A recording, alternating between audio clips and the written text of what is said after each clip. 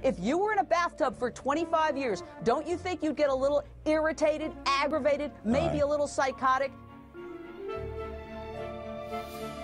The situation with Don Brancheau, it didn't just happen. It's not a singular event. You have to go back over 20 years to understand this.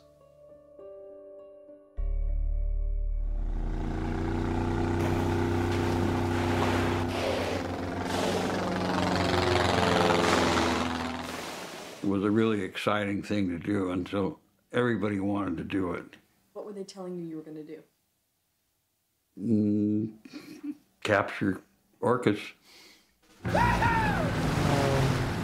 They had aircraft, they had spotters, they had speedboats, they had bombs they were throwing in the water.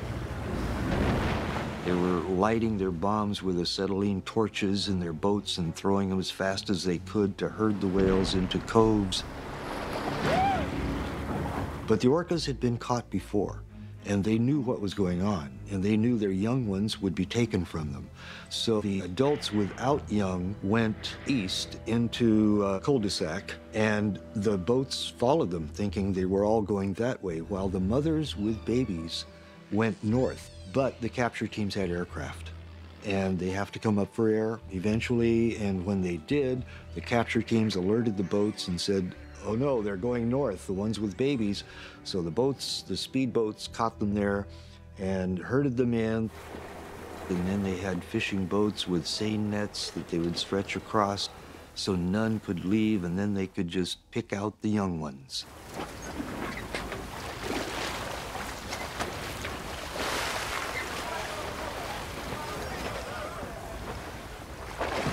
We were only after the little ones.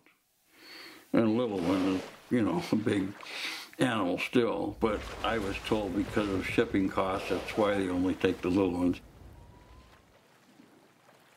They had the young ones that they wanted in the corrals, so they dropped the seine nets, and all the others could have left, but they stayed.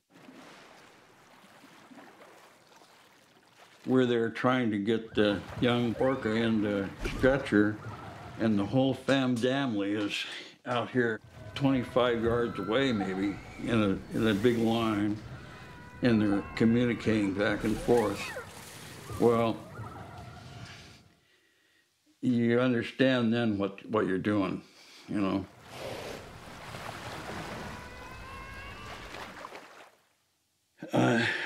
I lost it. I mean, I started crying. I didn't stop working, but I you know, just couldn't handle it. And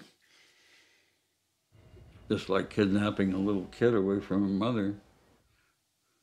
Everybody's watching, what can you do? It's the worst thing I can think of, you know. I can't think of anything worse than that. Now, this really sounds bad, but when the whole hunt was over, there were 3 dead whales in the net. And so they had Peter and Brian and I cut the whales open, fill them with rocks, and put anchors on their tail and sink them. Well,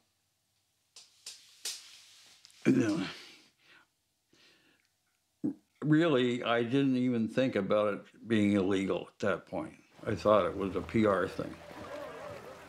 They were finally ejected from the state of Washington by a court order in 1976. It was SeaWorld by name that was told, do not come back to Washington to capture whales.